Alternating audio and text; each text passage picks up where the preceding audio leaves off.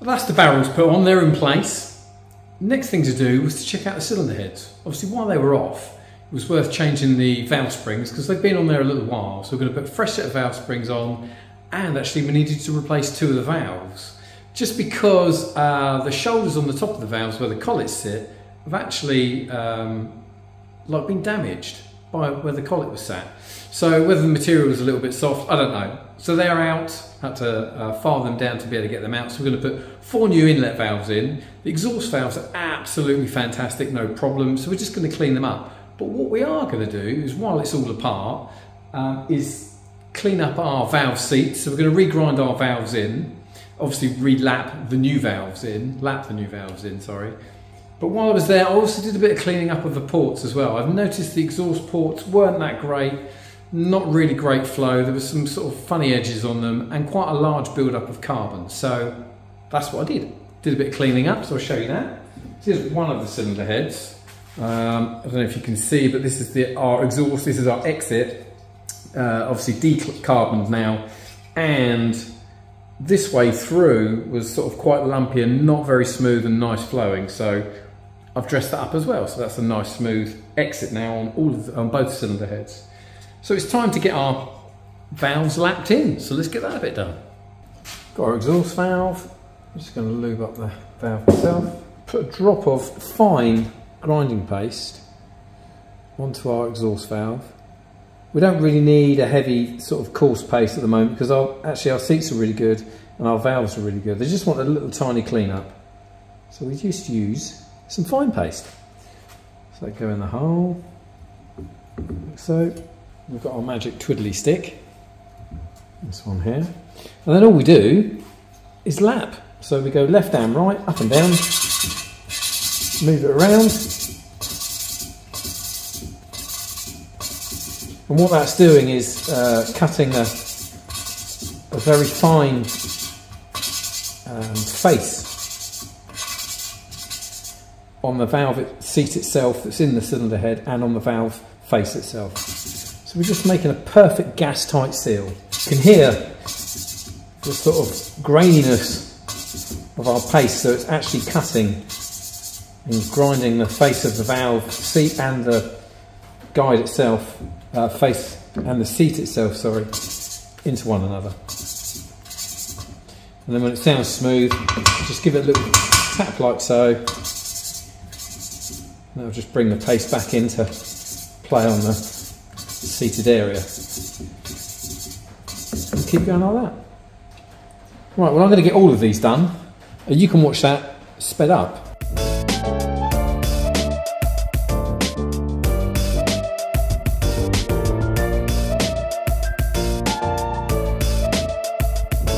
The valves all lapped in, a little bit of a job, but done. The seats and the faces on the valves look really good, great match, perfect gas seal. So next is assembly with our, new bag of springs. Okay, assembly time. Not that easy to show you on camera, but I'll see what I can do. So we're going to put in our exhaust valve in this number 2 cylinder. So I've marked them 1 and 2 so I don't get them confused. And all the valves that correspond I've marked as well, so it makes life a lot easier. So let's get it set up. So a little bit of oil on the valve itself before it goes in. Upside down. Slide them in. Next, take our springs. So we've got a big one and a small one. Get them out of the packet. Small one sits inside the large one, like so, over the top of the valve, like that. Then we've got the valve cap, so this goes on and pushes down over the spring, and then we put our collets in, which retains this cap and valve together. So let's see if I can show you that. Use my special tool. This is a valve spring compressor. It should be set pretty much spot on.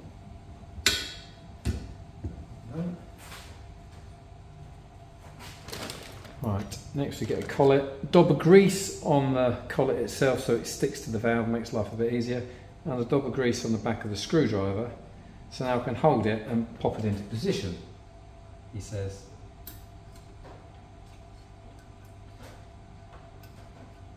one.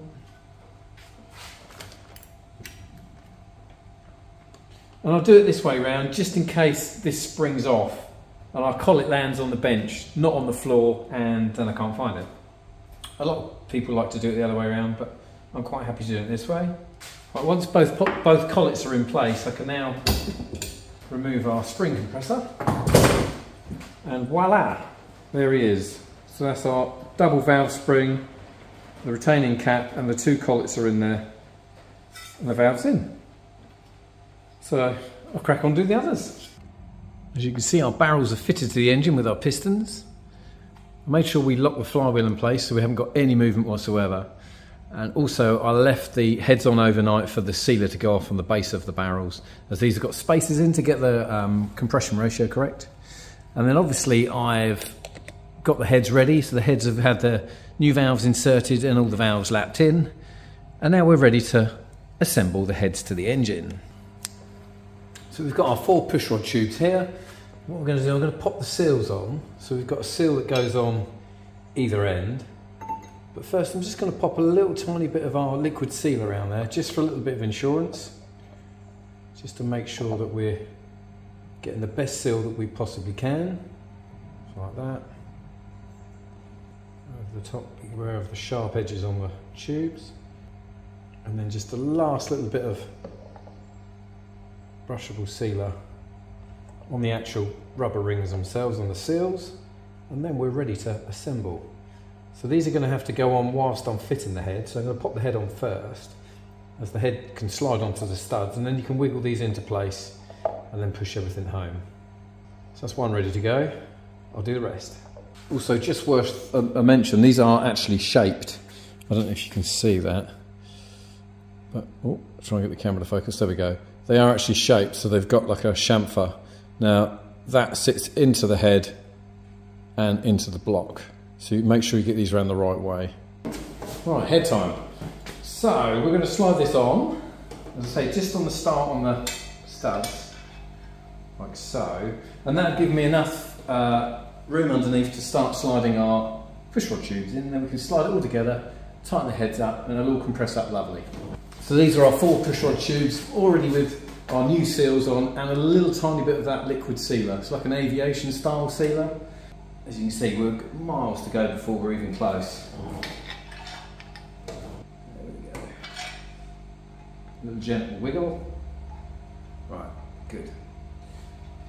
And incidentally, these can be pulled out slightly, depending on how far the cylinder head is away from the block, and then that all compresses up when it gets squished up. So if you're using your original ones, for instance, you can do that, clean them up. You can just wiggle that concertina piece out just to make them longer again, so they squeeze back up with new seals, obviously. Don't use the old seals, definitely new seals, but you can reuse the tubes. Obviously we've opted for new ones. This is the fiddly bit. So I've got 4 in place. They're not actually sat home yet, they're just sort of in limbo at the moment. So now we're just going to start gently walking the head in, and then make sure that our pushrod tubes sit in position. So make sure they sat correctly in the cylinder head and in the block. So we've got quite a ways to go yet. It looks good. So we can get some bolts on, just start gently nipping it up, so getting it all home. We'll have to do it nice and evenly, and then once we've got it home, we can then do the correct torque setting. I'm just going to get all our nuts and washers in place first, and then we can start winding it in home, making sure everything's sitting correctly, especially those pushrod tubes. We want to make sure that they're located nicely and they don't get skew-whiffed. They stay nice and straight.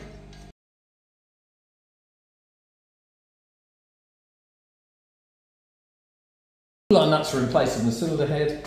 So now I'm just going to start gently winding it home, but nice and evenly. So I'm going to do a nice even pattern across the cylinder head. Keep it even.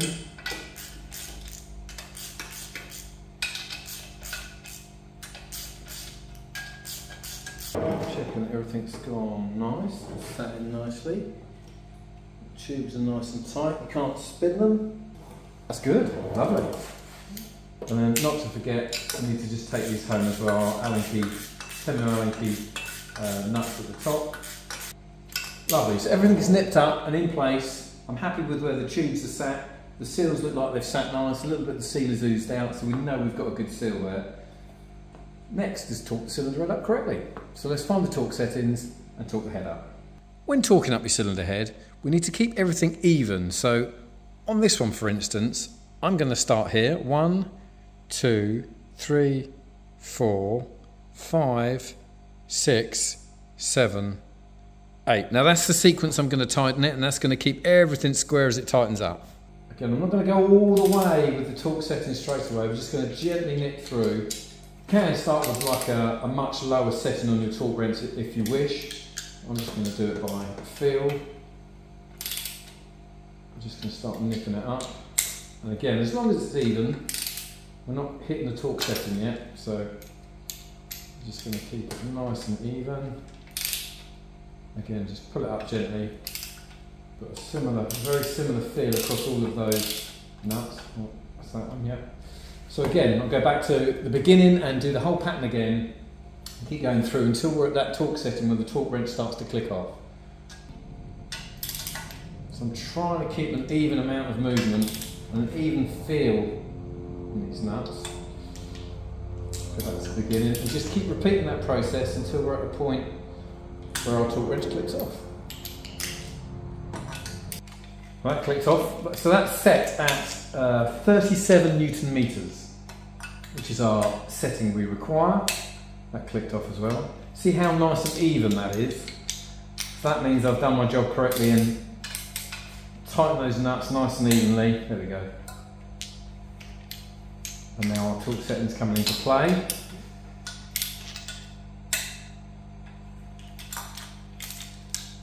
And there we have it. That's that cylinder head on and torqued up. So all we've got left to do is our push rods to go in, our rocker shaft assembly go on. But first we're going to get the head on the other side.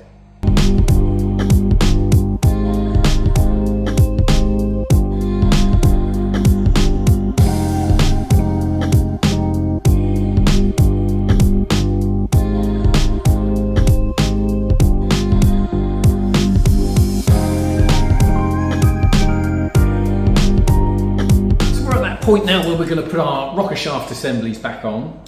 First we need to put our push rods back in, but what's really important about these push rods and tappet combination is that they must go back in the same hole that they came out with originally, so that they're riding on the same lobe of the camshaft that they always have done.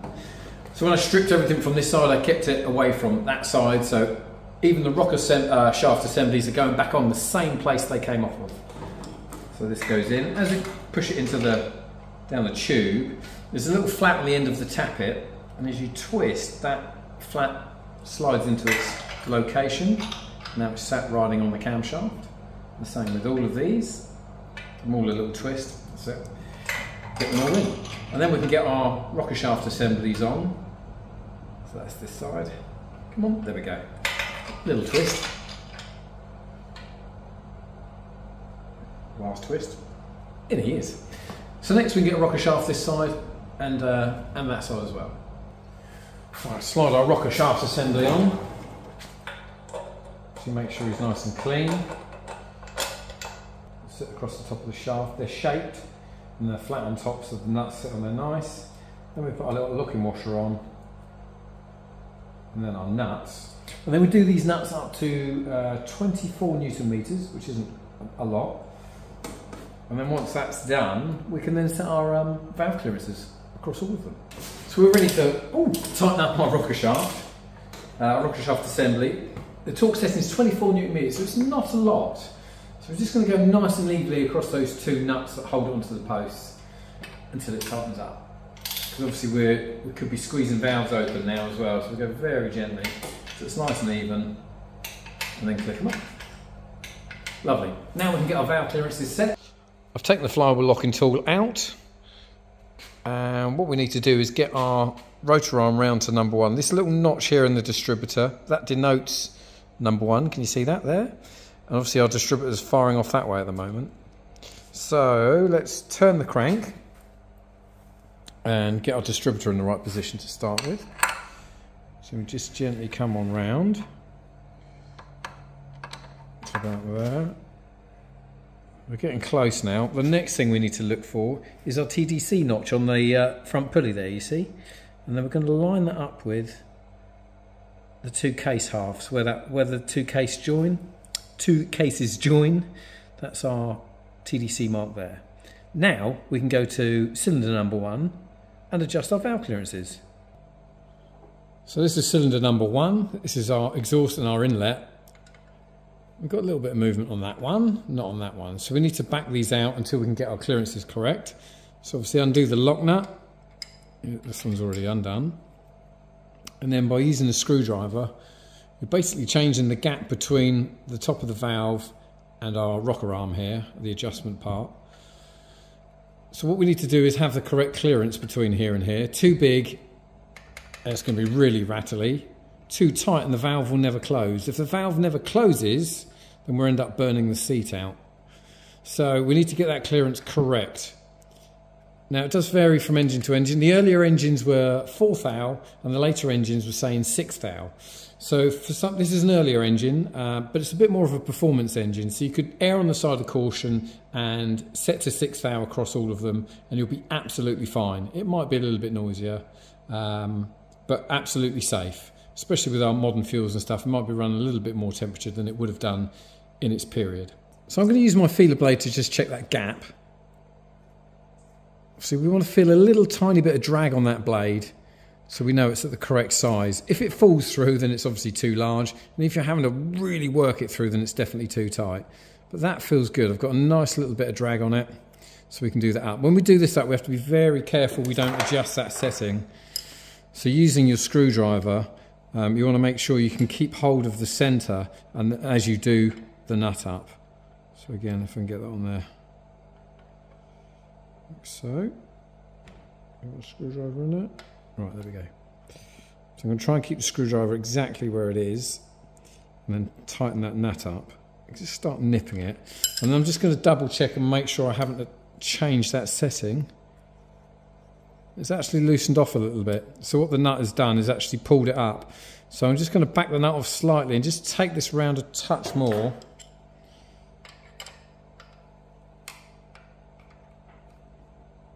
And just turn the screwdriver an absolute fraction and then do it up again.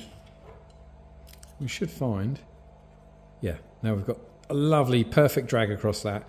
So I'll go ahead and do that across on this one as well. And then I'll show you how to set up to do the rest. So once we're happy we've got our number 1 valve clearances set to how we want to, we've still got our distributor pointing to our little notch here and we're still pointing to TDC on our front pulley. Now to do number 2, we're going to actually turn this anti-clockwise by 180 degrees. So I'm going to grab my little adjustable friend here and go all the way around until our TDC is lined up at the bottom. You can make another mark here. Actually, there is another mark there. Look, you see. There we go. Now what that means is we're 180 degrees backwards, anti-clockwise, from our firing stroke on number 1. So that means we are now firing on number 2, so we can go ahead and adjust the valve clearances on number 2. Then once we're happy we've done number 2, we can take this round another 180 degrees anti-clockwise, which will bring our TDC marks up from the bottom back up to the top, and our rotor arm will be back round this way, firing on number 3, so we can then adjust number 3, and then lastly we can go around again another 180 degrees on this lower pulley, so it will take our TDC to the bottom and our second mark, this one here, to the top again, and our distributor will be pointing right the way around here at number 4 then, and then we can adjust number 4, and that's it. And then you can go through and double check them all again. So you can set your distributor at number 1 and then you can do your 180 degrees backwards each time and move around your cylinders until you finish on number 4.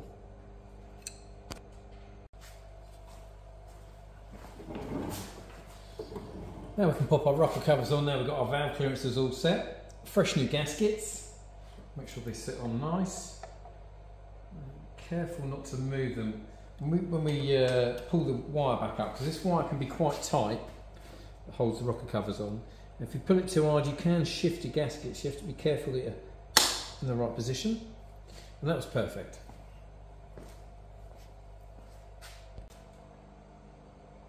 Spark plugs are in. That is us pretty much ready to get all the other bits and bobs on it and get it ready to go back into the engine bay.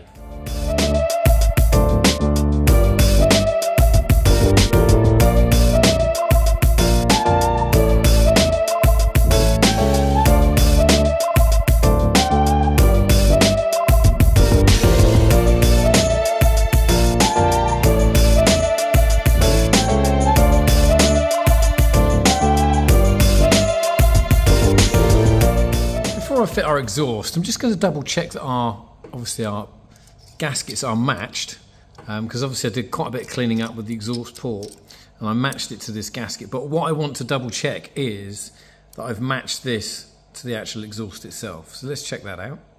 Well, here's our exhaust and I'm going to put the gasket on it. Remember, this is matched to the cylinder head. It's actually quite lumpy.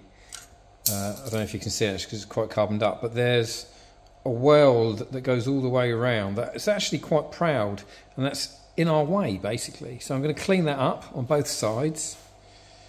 Obviously not clean it all off so the flange falls off where it's welded on, but there's unnecessary lump there that we can get rid of and make it a much nicer flow on the exit. There you can see some of the material that I've taken away from that lumpy weld that was all the way around there. So effectively what we've got now is the matched gasket to exhaust port. There we go. I've removed quite a lot of material, so it was in the way. Both sides, again you can see there where I've had to remove that. And I used a hand file, a tungsten carbide bit on our drill, and a barrel sander on the drill. I've got a little bit more to do on this one actually, just a little bit at the top there. And a barrel sander which is here. So hand file, tungsten carbide bit, and a barrel sander. So our port matching finished on the exhaust. I've also cleaned the face up here again with a nice flat block and a bit of heavy duty sandpaper. Done that on both sides. So this is now ready to get bolted onto the engine.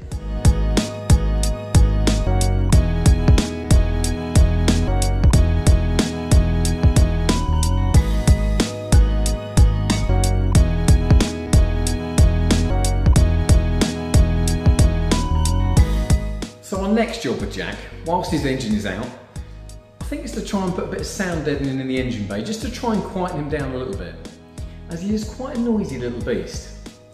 So let's crack on with that.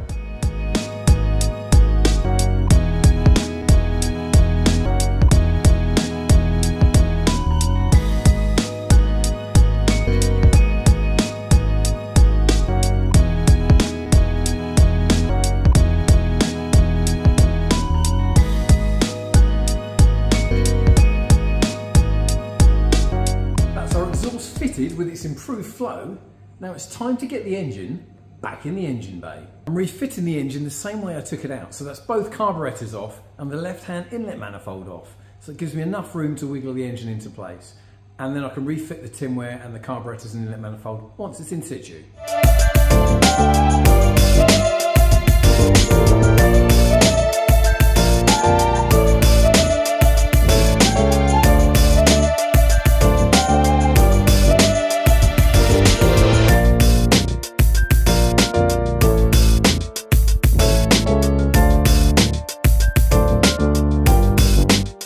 There we have it, back in the engine bay. Now the task of putting all the bits back on it.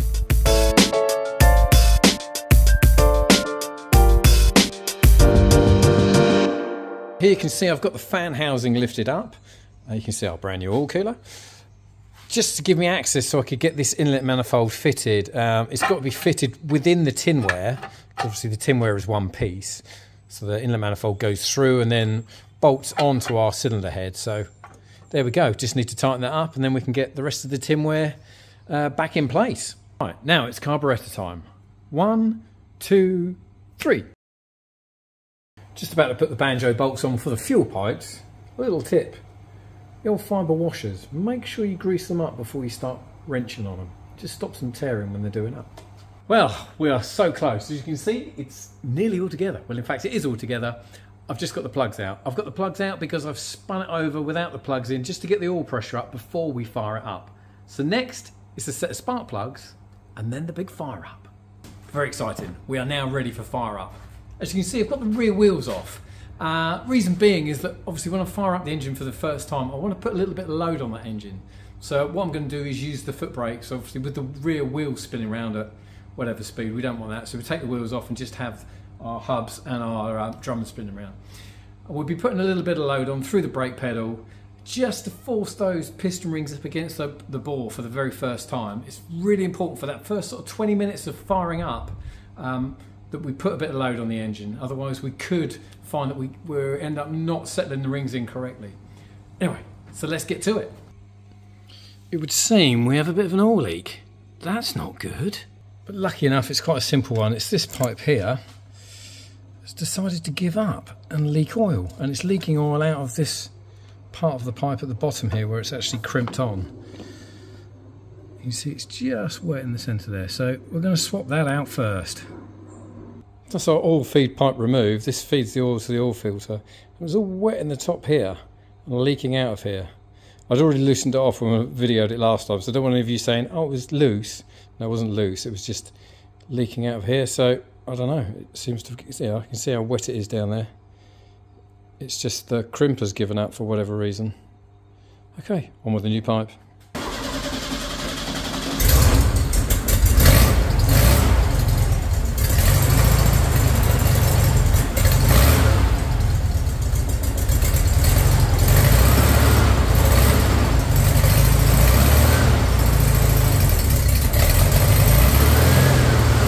So that's Jack done with his engine back in. I ran it for around 20 minutes with putting load on it through the brakes, and then after that I double checked the ignition timing and reset it, balanced both carburetors and reset the mixtures. So now we're ready to put the boot lid back on and take it for a run down the road. Time for a test drive. So we're keeping it free revving without overloading the engine, just to try and help break those rings in. Bit of an incline, so down to third, just gently. We're going to turn it actually here as well. But you get the general idea. So try and keep the thing free revving without overloading it, although we want to put a little bit of load on, so uphill now, quarter throttle, just to allow the RPM to build, and then change gears, same again without overloading it. And that's it. Let's cruise and enjoy the sunshine. That's Jack's road test complete. Brilliant, really pleased with how that went, super smooth. So now we just need to get some miles on it before I give it back to Josh maybe, or do I get Josh to do the miles on it? Either way, anyway, Jack sorted. Thank you very much for watching, I hope you enjoyed this video. Please make sure you subscribe so you get all the notifications of all our future videos. Thanks for watching, see you next time.